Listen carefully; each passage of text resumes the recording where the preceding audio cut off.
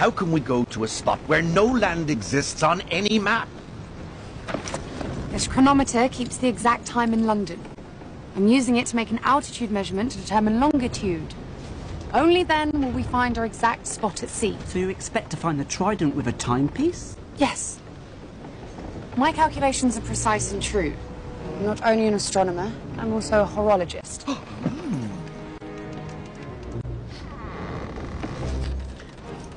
No shame in that, dear.